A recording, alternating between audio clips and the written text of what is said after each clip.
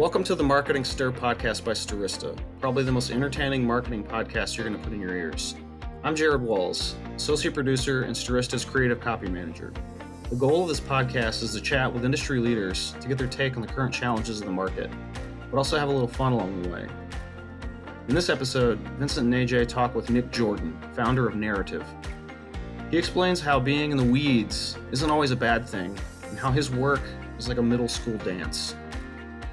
He also explains the non-traditional way he became a Mets fan.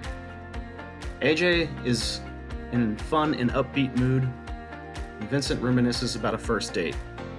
Give it a listen.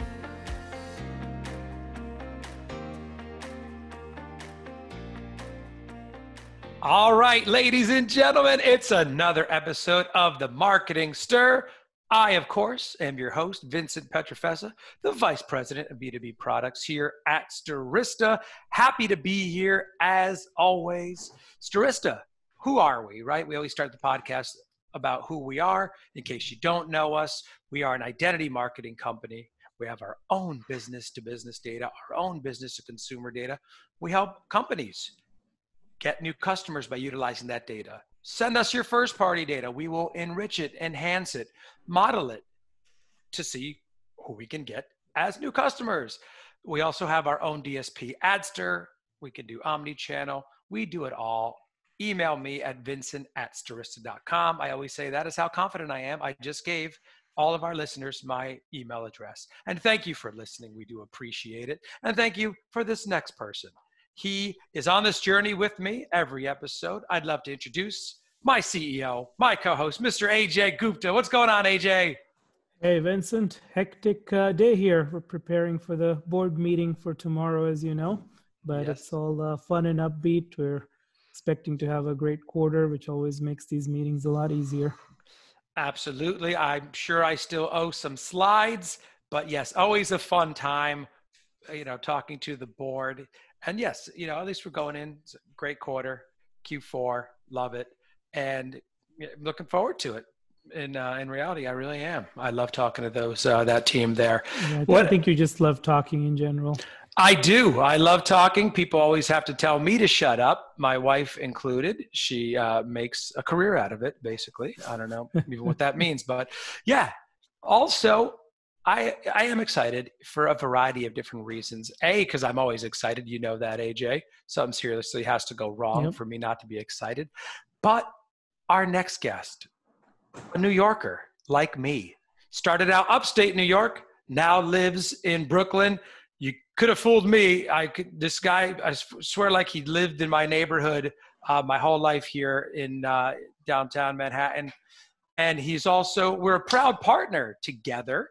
We've had some partners on in the past, in the beginning. This is a new partnership with us. We're really excited. I also want to get his take on why he founded the company, what prompted him, his previous roles. We have a lot of amazing things to talk about. Without further ado, ladies and gentlemen, the founder of Narrative, ladies and gentlemen, Nick Jordan. Thanks, Vincent. Thanks, AJ. Vincent, the mustache should have been the tip off that I live in Brooklyn and not in Manhattan. Exactly.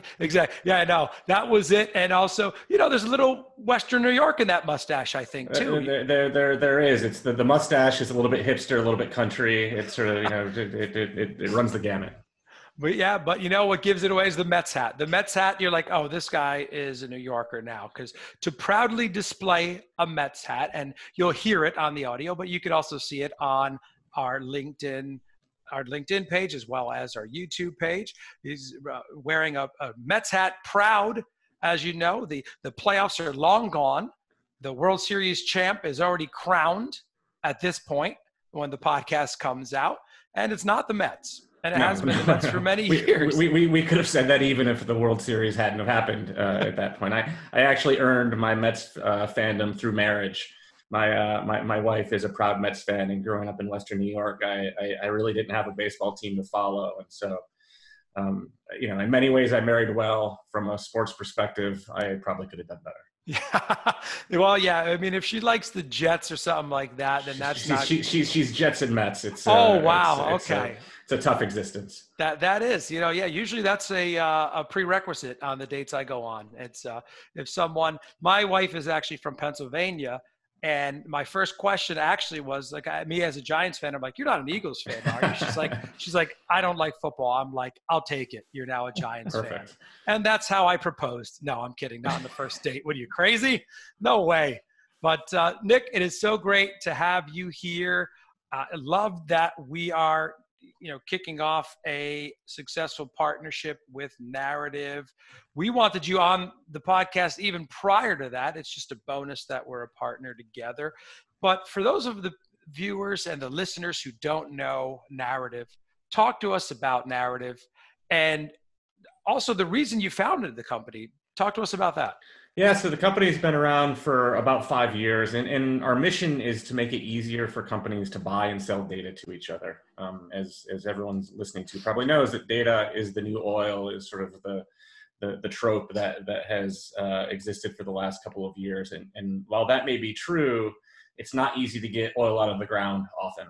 And so, I've experienced a lot of companies over the last decade that, have really interesting initiatives that are going to be driven on their ability to get access to data.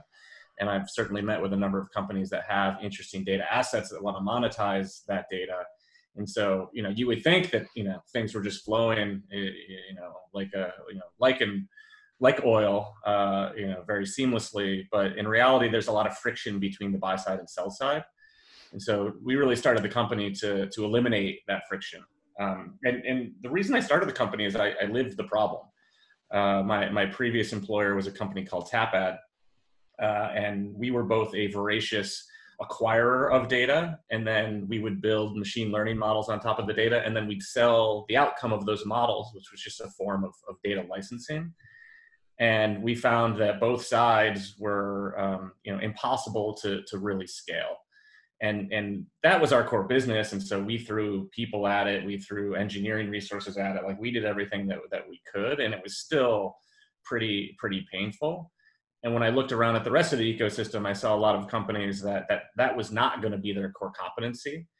And so how are they ever going to figure it out in a world where, the people that were really, really good at it were still effectively really bad at it? And so the whole idea from the beginning is, how do we build a software platform, put it in the hands of the buyers and sellers, and have them think more about how they create value from the data versus spending all of their time just figuring out how to buy and or sell the data. Nick, what brought you into this crazy industry in the first place? Well, I guess my background in digital advertising, digital marketing goes back to probably 2005, 2006. I moved to the Bay Area. I was living in Manhattan before I was a Brooklynite, when Brooklyn seemed like a different country, frankly. Out to the Bay Area. I was originally doing some consulting work, and I was traveling all the time. And I said, hey, I've got to find an office job. I'm too old for this at the ripe age of 24. Probably I said that. And so I knew nothing about anything. I knew nothing. And I interviewed at a company that was called LookSmart. Probably a name that's not super familiar to most of the listeners, but effectively, these were pre-Google days, or at least pre-Google being the Google we know about it today. And what LookSmart did is they licensed search advertising technology. And so if you went to Ask Jeeves, which is probably another name that isn't familiar to some people, it was a search engine that was based on a butler. If you went to Ask Jeeves and search for something, it was actually LookSmart on the back end that was powering the paid search results. In any event, stayed there for a while, kind of understood how online advertising worked. I then went to Yahoo and spent many years there, specifically as they were, innovating around the programmatic advertising space. I then decided I wanted to come back to New York. I joined a startup as the head of product at a company called Demdex. It was my big startup experience. I was so excited to work at a small company and do all the fun startup things. We were acquired 3 months after I started. So I spent most of those 3 months doing the due diligence in the Adobe offices and not living the startup life. And then from there, I went to Tapad, where I ran product before I ultimately started Narrative. And Nick, what are some of the ways that you would describe as narrative revolutionizing data buying and selling? Well, in some ways, what we're doing is transformational within the data ecosystem. In other ways, it is kind of mundane and things that have been done in other ecosystems. So, as I was thinking about the podcast today, I was thinking about analogies outside of advertising and marketing and data that would resonate with folks. And the first example that came to mind were travel agents. And again, I'm probably dating myself, is not a young fellow anymore, but people, when they wanted to book vacations 30 years ago, would drive into town to the local travel agent, and they'd sit in front of a desk with someone, and they would look through binders of Caribbean vacations and going to the Grand Canyon and flying to Hawaii or Europe. And then that travel agent would do a lot of the legwork to figure out, okay, how do we go find flights for the family? And how do we book a hotel for the family? And then how do we, basically put this package together? Because there wasn't a great way to go directly to the airlines or go directly to the hotels. This is, obviously predates the internet being what it is today. And so, those folks served a function, like they were solving a problem. But as the friction of booking travel started to melt away, the travel agent industry. I didn't do any research on this, but I would bet that it's probably not as large and successful as it was 20 or 30 years ago. And so, that's kind of our same mantra. Is there's always existed friction between companies that want to buy and sell data. The more that we can create workflows and standardization and automation that remove as much of that friction as possible, suddenly you don't need someone that sits in the middle, and that person in the middle doesn't provide any value anymore, I guess is the real thesis. And at that point, you can go directly to Delta or Marriott, or you can go directly to Strista if you're trying to buy data, and you don't need to work through a bevy of middle people. And that's really the goal. And it happens.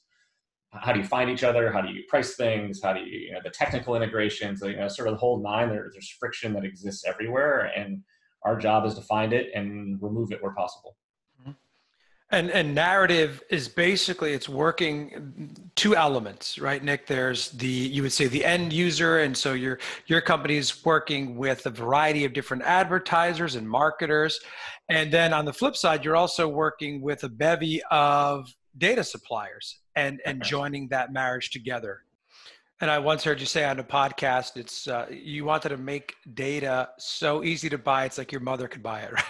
Yeah, totally. I've pitched my mom a number of times, and I have not succeeded in getting her to buy any data, but I'm working on it. As a product guy, I had an experience. This is a couple of years ago now. I walked into a McDonald's. I'm a big fan of Egg McMuffins. Like, I could eat an Egg McMuffin for every meal. I had one yesterday. I am jealous. And they're actually fairly healthy, as a little bit of an aside. Anyways, I walked into a McDonald's, as I'm known to do some mornings. And instead of, a counter with people taking my order and giving me my Egg McMuffins, there was a giant tablet sitting in front of me. And I'm not so old that I don't know how to operate, computers. I would argue that's kind of what I do all day with my life. But as I was thinking about, all of the meetings and the planning and everything that went on before McDonald's rolled out those large kiosks where you could order food, someone had to say, grandmothers are going to walk in here, grandfathers are going to walk in here, people that have never used a computer are going to walk in here, and the experience can't be that they see this big computer and then they turn around and walk out and go to Burger King, right? Like, it needs to be so easy that you don't need to be a technologist to know how to order an Egg McMuffin.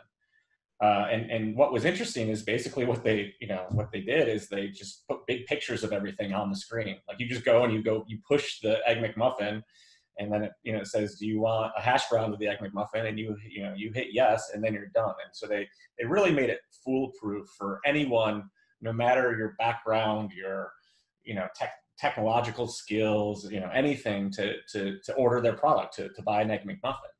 And in some ways, I think that's the challenge that we're trying to figure out with data, is like, how do you make it so obvious for anyone that's going to participate that they don't need to go through a 6-week onboarding class. They don't need, how do you make it so they could show up, not talk to anyone, understand what they want, find what they want, buy what they want, and get it delivered in a 3-minute period with, no risk that they're going to do something wrong.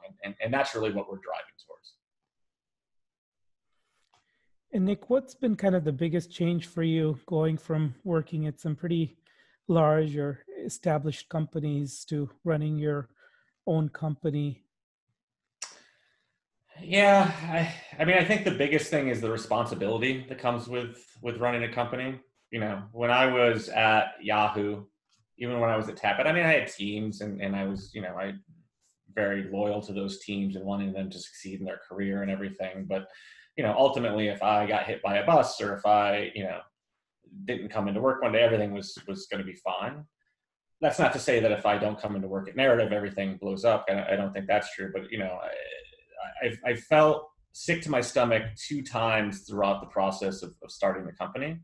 The first one was the first check that we took from someone else, right? I was taking someone else's money. And suddenly I was, I feel a lot of responsibility to our investors that, I'm not just screwing up my own financial status at this point. And the second time I felt sick to my stomach was the first employee that we hired, because, they have family and they have career aspirations and they have, mortgages to pay and all of those things. And so suddenly, us not being successful wasn't just hurting myself and my family, it was hurting, a much larger group. And so, that amount of responsibility is not something I think you fully experience until you're on a founding team or you are the CEO of a company. It's not that you don't have any of those, responsibilities and duties at other places, but it really amplifies it. And so that, in some ways, the rest of it, like I've worked at big companies, I've worked at small companies, I've worked at companies, at kind of all stages. Like we're running a company, and there's good days and there's bad days and all of that. But the responsibility has been, the huge shift for me. Got it. Yep. I would agree with that from personal experience as well. Nick, your day-to-day within Narrative, right? Are you focused strictly kind of on, product, the technology? Walk me through a typical week. Yeah, it's a little bit of everything. We actually hired a COO going on about a month ago. His name's Steven Schwartz. And so certainly before he came on board, I was, doing everything. I was, spending a lot of time on the sales and go-to-market side. I was spending a lot of time on the product and engineering side. I was spending a lot of time on sort of finance and sort of people operations. It was, think of it as, me having to bite off a bit of everything.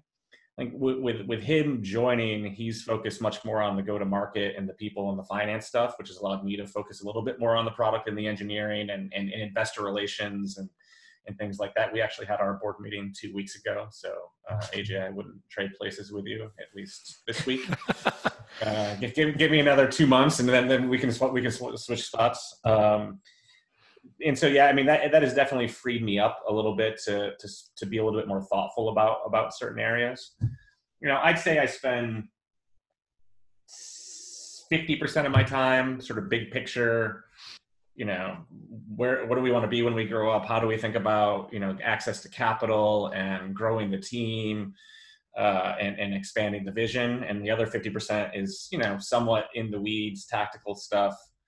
I think being in the weeds is not always a bad thing. I've had a number of bosses in my career, hopefully none of them are listening, that, didn't really understand how the business operated. They would make these grand proclamations and meetings or have these strategies that were just so disconnected from reality. You couldn't figure out how to bring them together. And so, there's part of me that likes to, be able to dig into a code review with an engineer or, sit down and help write the ideal customer profile with our marketing team. One, so we're all on the same page, but 2, so I fundamentally understand what's happening in the business, how the business operates, and then that can be built into a much larger and grander vision. Got it. And getting back to how Narrative is making access to data easier, Do you find that there's any friction between that and maybe some of the privacy concerns out there? We were recently talking on another podcast about Apple's recent phone update announcements. Sure. Yeah, I mean, in some ways, the changing privacy landscape is great for us because anytime there's disruption, you have to find a way to combat that disruption, and I'll talk about that in a second. But we have customers come to us all the time, and they're really worried about privacy. And frankly, they should really be worried about privacy. I mean, these are laws that are being enacted. They're somewhat nebulous in the way they're written. They haven't been adjudicated in any serious way, and so there's a lot of gray zone. Good for the lawyers, maybe bad for business getting done. But I think the one thing that I can tell all of our clients is you need to be diligent with your data strategy. And diligent 5 years ago, when it came to data, usually meant make sure in your contracts you're being indemnified by whoever you're working with, right? Like, just if they indemnify you, you kind of don't have to care at that point. I'm obviously not a lawyer, so don't listen to anything that I have to say right here. And I'm also paraphrasing, but that was general practice is indemnification saves all. The European regulators aren't going to look at your contract and be like, oh, you were indemnified, therefore you don't have to care anymore. There's a lot more diligence that needs to be put into this. And why it's good for us, frankly, is that our platform was built with transparency at the core, right? I said that we don't buy and sell data. Sort of implicit in that is the buyers and sellers know who each other are. They can set their own prices, have their own transactions. They can talk to each other.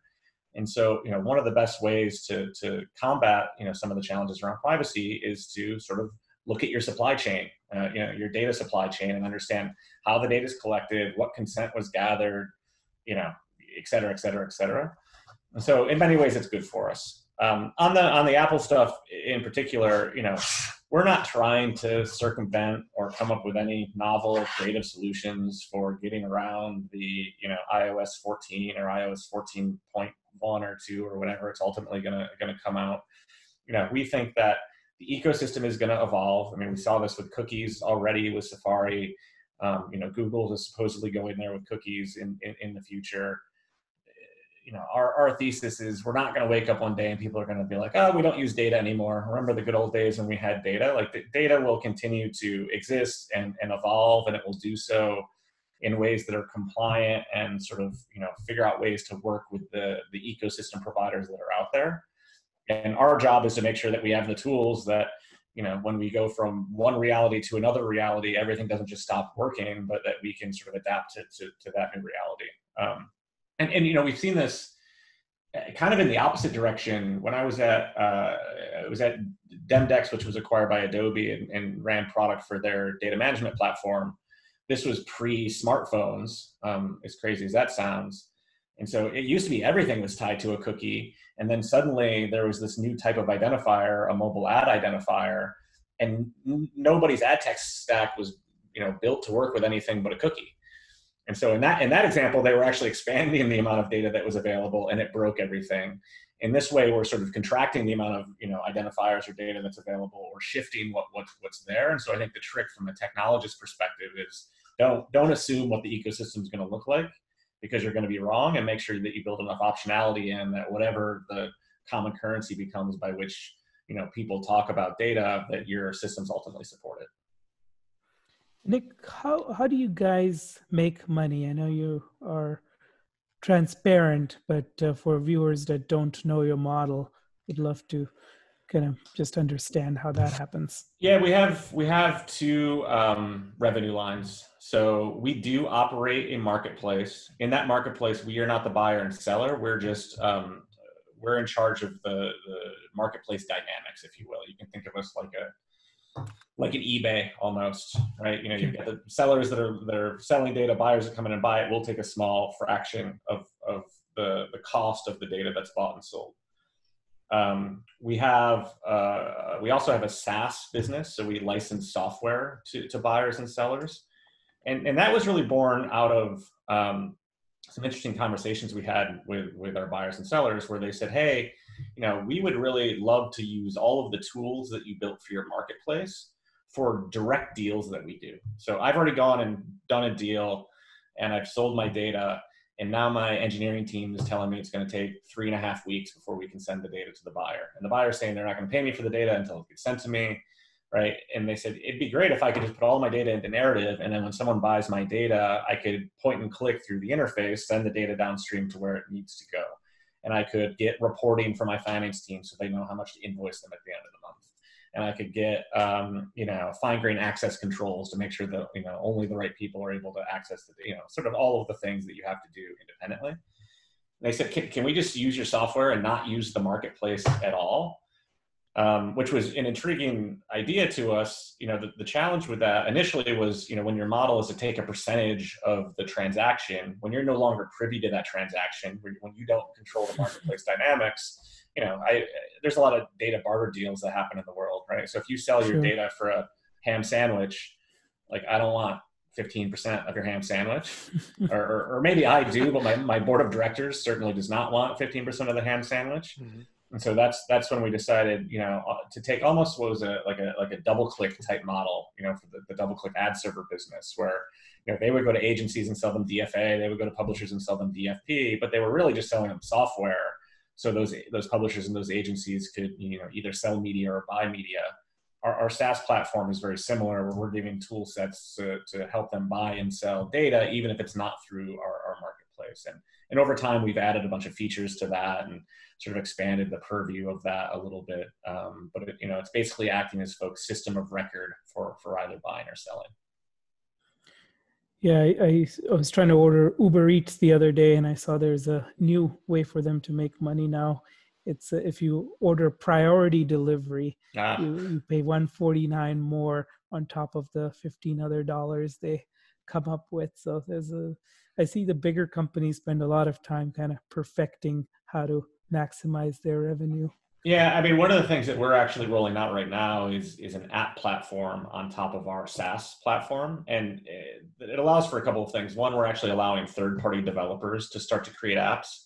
Oftentimes people come to us and they say, well, I want to buy this data, but I want to model it, or I want to enrich it, or I want to, quantify its quality, like, all of these things that you want to do. Right. And for the most part, we don't want to be, we don't want to be standing up and saying this data is good, or, we're not smart enough to really build machine learning models on top of the stuff.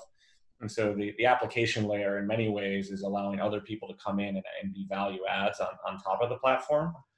But what's interesting that your pricing comment made me think of is what we've realized is for a lot of these things, you can have like entry-level versions of the product. You can have, the medium size and the enterprise version. And so, we think there's a lot of ways to get people to use and buy and leverage data that maybe historically didn't, because, data has been seen as a B2B enterprise sale. Right. And we think there's a lot of opportunities in the long tail and the torso to bring people into the ecosystem. If one, you can make it easy for them to access because they're not going to be quite as sophisticated. And if two, it can be priced accordingly and not just priced as if you're selling it to a Fortune 500 company. And Nick, since you're a product guy at heart, I'm sure you have a lot of new ideas and plans coming up. So would love to hear some of the highlights of what we can expect for Narrative in the next year. Yeah, so like I mentioned, one of them is broadly the app platform. That on its own is pretty exciting. We probably won't see any third-party developers on top of that until sometime next year. We're going to be releasing a couple of our own applications by the end of this year. Just to one, eat our own dog food, and to, have some proof points there. Again, people can really think about it as coming in and sort of either getting access to a utility or an easier way to buy or access certain types of data. And, we think it increases the total addressable market. We think it makes it easier for people to use the platform. We think applications can be much more solution driven. Early versions of our product were very much for power users. Like, you could do anything with it, but you kind of had to know what you wanted to do, and you had to, figure out how to actually do it. This moves it to, if you're trying to solve a very specific problem, the application will be purpose built for that problem. So, instead of just giving someone access to a bunch of APIs and telling them to figure it out, giving them access to a nice workflow where it kind of brings them through step 1, step 2, step 3. And so that's very exciting for us. And then, the next big thing that's happening, early in 2021 is effectively letting people build their own, white labeled data storefronts. And so the easiest analogy for this is what Shopify did for, retailers that are selling physical goods. We'd like to do for folks that are selling data and data sets. One of the challenges we think data has broadly is it's a bit of a esoteric asset, right? It's electrons, it's ones and zeros that live in a data center somewhere that no one ever actually gets to see. And so we're focused on helping sellers of data basically build a brand around that data, and then build a storefront that makes it just as easy for them to sell it as, someone that spins up a Shopify store that wants to sell custom t-shirts they're making out of their garage. And so the trick, and we haven't released it yet, so can't tell you that we've solved the problem, is how do you make it so easy and so turnkey that someone can basically set up a data store, over the course of an afternoon, versus traditionally when people try to set up data businesses, they could spend a year between the hiring and the technology and the go-to-market planning and everything else. That's interesting. And, we'll keep an eye out for that as a partner of Narrative as well. Nick, talk to me about, I always like to ask any finders of companies that we've had on the Marketing Stir is, what did you think was going to be hard about starting your own company that wound up being easy? And then the flip side of that as well. What did I think was going to be hard that ended up being easy? I don't know if anything. I think it's ended up being easy. Not a single, not even business cards, getting business cards made. Yeah. Well, let me start with the other one, and maybe I'll come back to that one. Yeah. The thing that I thought was going to be easy that turned out to be hard, and in retrospect, I'm just an idiot. The first 18 months of the business, and it's not a business. We, over the first 18 months, probably hired 5 people. We had no product to speak of. We had no customers to speak of. We literally had nothing, right? Starting a business is by definition a cold start problem. You might bring in your experience and your knowledge, but by all, for all intents and purposes, startups should not work. Just when you look at the broader ecosystem, the competition, what's happening, it is really hard. I don't think I fully appreciated that. And the first 18 months, it's hard to turn nothing into something, I guess is what I'm trying to say. And there were just a lot of, we would try things and they wouldn't work. And then we would try different things and they wouldn't work. And we would try different things and they didn't work. And it was just repetitive and it was really frustrating. In retrospect, one of the biggest mistakes that we made, when I started the company, one of the things that I said is, if Narrative already existed, I would be a customer as Tapad, right? I was experiencing a problem. I looked for a solution. A solution didn't exist. I said, you know what? I guess I just have to go build it because no one's checked all the boxes for me. We took some investment from existing leadership team members at Tapad. And so after Telenor acquired Tapad, they basically said, we have rules internally at Telenor that if anyone invests in a company, we can't work with them. And so I basically took my ideal customer at that stage, and because I took money from the leadership team, made them so they would never be a Narrative customer. I think one of the things you do when you start companies, you have to find shortcuts. You have to find ways to turn nothing into something. I think walking in with a sort of a guaranteed customer would have been one way to do that. Unfortunately for me, it didn't work out that way. But we made it past that stage, which is good. I guess maybe one of the things that's been a little easier than I thought it was going to be has been hiring. This is some of the right reasons. I think people really want to be able to have an impact on a company, and it's much easier to make an impact on a small company than it is on a large company. I think somewhat for the wrong reasons. Startups have been glorified in film and social media and press and all of those things. And so, occasionally we get people to come in and think it's going to be, all fun and games, and they find out that it's actually a lot of really hard work. But we've been able to find just amazing people to come join the team, even before we had a fully fledged and fully formed story. And those people are what have gotten us to where we are today. I like that. I like hearing that. That is our signature founder question. Our signature marketing stir question, I can't wait to hear this answer, is a LinkedIn message. People utilize LinkedIn more than ever nowadays, I think. And the question we ask every guest, Nick, is there a message on LinkedIn that gets Nick Jordan's attention, that gets you to say, I'll accept this request, I'll even respond to you, I'll set up a call? And on the flip side of that, is there something that you just absolutely hate about LinkedIn as far as the messaging goes that you never respond to? Yeah, I almost never respond to anything on LinkedIn. I love it. See, you are a New Yorker now. Yeah, that's it. Yeah, the ones that drive me the craziest, I get these emails. Well, there's two of them. One, I get more emails. One, I get more LinkedIn messages. Are the recruiters that suggest that that they've just opened a senior manager of product management role at a Series B startup that they really think I would be excited about, and would I like to come interview for the job?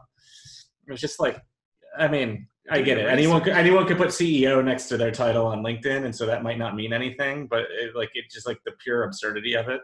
Like I actually have a file of all the companies those recruiters work for, and we will never work with any of those companies, because if someone's sending a LinkedIn message that's stupid, then they go in the blacklist.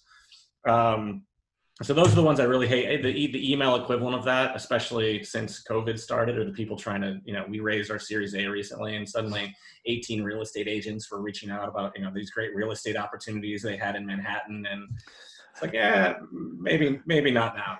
Yeah. I've thought about emailing a couple of them back and being like, okay, can I pay 10% of the, of the square footage price, because that's how many people we're going to be able to actually bring into the office. I'll give you the ones that I will answer. So, occasionally a college student will reach out to me directly about a potential internship or a project that they're working on, or, something that they're clearly not trying to sell me anything, maybe other than themselves in a job, but they're doing it in a way, right? In some ways, coming out of school is like starting a startup, right? You've got to create something from nothing. And so I will respond to them often and try to, figure out if they're a good fit for our internship program, or if we have any roles that might be good for entry level, or just give them some advice of like, hey, we don't have anything that fits, but, I have I know the CEO of another company really well, and I should introduce you to him because he might have something. I think when folks are trying to start their career, they need they could use as much help as they could get. God knows I could use it when I started my career. And so I will respond to those. Okay. So yeah, there's some that I've got a bit of a soft heart for a certain portion of the population. Yeah. Same. I love it. It's like a real estate agent. Yeah, we have some great property. It's like, read the room. Yeah, exactly. Manhattan. Oh, geez. After raising the Series A, like the day we raised the Series A, you get like 250 messages from people you've never heard of that, are all trying to sell you something. The smart ones will at least wait 3 weeks and then be like, hey, I knew you were busy 3 weeks ago, but now is it time to sell you some real estate? And I still don't respond to them, but I give them credit that they don't just send me the email, 45 minutes after the announcement has gone on the wires. Yeah, same thing happened to us, and the real estate ones are particularly good for COVID. Like, hey, do you want to sublease a space? I'm like, no, but you can have my space. Yeah, exactly. So, Nick, was there a moment with Narrative that you have experienced where you were like, wow, we've really made it, with a particular deal, or when you hired X number of people and you felt like we've really made a mark here? I mean, this is the wrong answer, and I'm sure an endless stream of people will tell me this is the wrong answer afterwards, but not really. And part of that's my personality. My personality for as long as I can remember, I guess my entire life, has been you clear the bar, if we were thinking of this as a high jump, and then you set the bar an inch higher and you go back and you try to clear that bar. I actually don't take a lot of time to celebrate our wins at all, which is problematic. Less so for me, but for the team. Every employee is a person, and most people like to actually celebrate their wins and think back about all the great things that we've done, and it's really just not in my DNA. I've tried to change that quite a bit, and I think I've been a little bit successful with it. And increasingly, I'm just trying to make sure that the other senior leadership and the other people we bring into the company have that as part of their DNA, because that is definitely one of my weaknesses. And so, yeah, I wish there was a time where even when things go well, they're usually so anticlimactic. The big deal that you sign takes 4 months, and you kind of know like a month and a half before it closes that it's going to close. And so when it closes, you're kind of like, just send me the DocuSign and let me go on with my day. Yeah.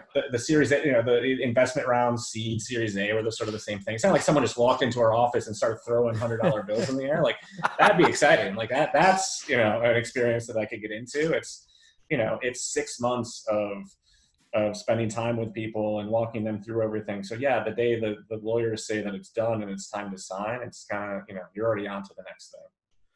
Well, true story. I had Vincent jump on a nonprofit that I support, because the last couple of, I'm the chair this year, and the meetings were so depressing, and everybody was just like, I'm so tired. I'm looking forward to sleeping this weekend. So I had Vincent come in just to cheer them up. And that meeting in particular, the first 5 minutes were extra depressing because somebody's mother or uncle had passed away due to cancer. So, and then I'm like, here's a stand-up comedian. I know. to cheer everybody up. I was like, oh my, the things I do for my CEO and friend, I was like, doing some jokes, and they're like, hey, so-and-so, it's your birthday. How was it? They're like, well, my uncle died of cancer. Ladies and gentlemen, Vincent James. And I was like, what? Yeah, this is the worst introduction of all time. That's a tough setup. Our head of product did both stand-up and improv for a while. And every time that he would do stand-up, like, he'd be the next one to go out on stage, and some professional comedian would come in, which they would give priority to. And so, like, he'd be ready to go on stage, and they'd be like, but first, Jim Gaffigan. Yeah, Bill Burr's here. Tracy Morgan. Yeah, they would just kill the room, and then Frank, who runs product for us, would go out there, and he'd do a great job. But when you're going up against people that are are known entities and legends, it's not a good opening act to have to follow. I would have loved a legend to come in and taken that spot, but better than death for sure. Yeah, it's well, AJ, actually, you set it up nicely, and from what I understand and heard, they really enjoyed it. Yeah. And people laughed, but yeah, what a setup, So Nick, if you ever feel like you're not giving enough good news to your team, you're welcome to borrow Vincent for 15 minutes. I'll make sure that I do it right around the time we're going to give some bad news too. Yeah, it's bad news. And it's pattern going. And then this guy you've never heard of and seen before. We're doing some December layoffs, but hey, we got a comedian. Hey, yeah, exactly. What's the deal with Zoom calls? Annual bonuses aren't going out this year, but we did hire this comedian to spend 12 minutes with us. Exactly. Oh, good. So you actually hire and pay me. That'll be great. That's new. That's I'll take that as a comic. Yeah, don't forget your CEO percentage. I know, my finder's fee. Good. Well, Nick, we're at the end here, but talk to us about what you've been doing, like what activities you enjoy. What have you been doing during this time? Any shows you enjoy, books that you could share with people? Yeah, I mean, I have been living Groundhog's Day for the last 8 months. It consists of me getting up very early in the morning. I usually get up around 3:30. I'm out the door by 4 a.m. I will go for a run / workout, usually for about 2.5 hours. So back home somewhere just before 7. I then start working. I'm on Zoom calls all day, just like this. When my last meeting's over, there is a tiki bar down the street from me. Nice. That I will walk and get a cocktail to celebrate, making it through another day of a global pandemic, stuck in a guest room next to a Peloton. I'll then come home and watch some TV. My wife and I just, this show's been on for a while, but we just watched season 1 of Alone. I think, which was on the History Channel or Discovery Channel. It's kind of a real life survivor. That's been pretty good. I'm a big West Wing fan, so the West Wing it's on Netflix reunited now. special came out, was really good. We're social distancing. We're not really just going out and seeing all of our friends, and so it tends to be a lot of TV, a lot of working out, a little bit of drinking, a lot of Zoom and Google Meets. I like it. Not more complicated than that. Working out, working, and drinking. I love it. Right. That's what more do you need in life? What more do you need? And what better way to end the podcast? Ladies and gentlemen, thank you so much for your time listening to us. Nick, thank you for your time. We really appreciate it. That is Nick Jordan, the founder of Narrative. Check out Narrative. Check out Nick. Don't expect him to get back to you if you're going to LinkedIn message him. But if you're a student, do so. This has been another episode of The Marketing Stir. I'm Vincent Pietrafesa. He's Ajay Gupta. Thank you so much and have a great day. Thanks for listening to the Marketing Stir podcast by Stirista. Please like, rate, and subscribe. If you're interested in being a guest on the podcast, email us at info@themarketingstir.com. Thanks for listening.